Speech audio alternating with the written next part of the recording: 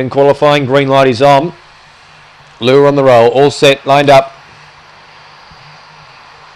And they're racing. Maytel was away okay. They're all away very well, actually. It's a line of 4 at the end of the back straight. And now it's in saddlecloth order. The other way round as Myrtle Grange went to the lead by 2 lengths. In second place, Maytel. Third placing, Barb Allen. And Kalani Shaz last of the 4. Drifting to the outside, Myrtle Grange gives the others a chance now. Maytel down on the rail. In the centre, poke its neck out, Barb Allen. And Barb Allen got through in the middle to win. A short nick, Myrtle Grange, and knows Maytel, who threw it away on the rails.